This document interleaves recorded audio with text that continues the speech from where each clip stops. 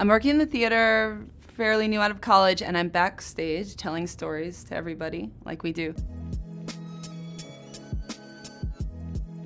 And I was telling stories about my dad, because my dad has this really interesting life.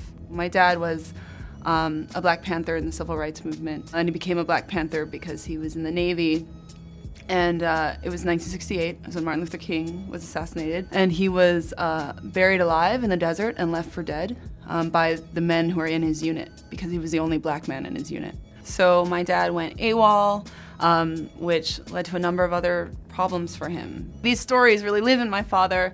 So I tell my dad's stories backstage quite a bit. And the cast said, you have to write those down.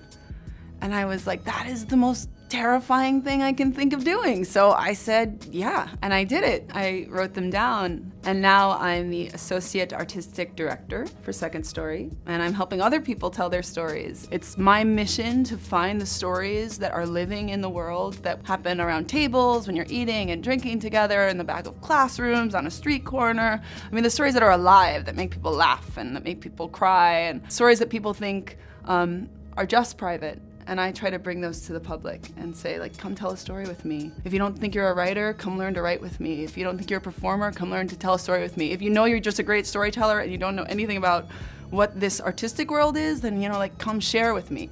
And so I build a community where we can create work together and tell each other's stories. I am Khanisha Foster, and I am theater, and I've been waiting my whole life to say that.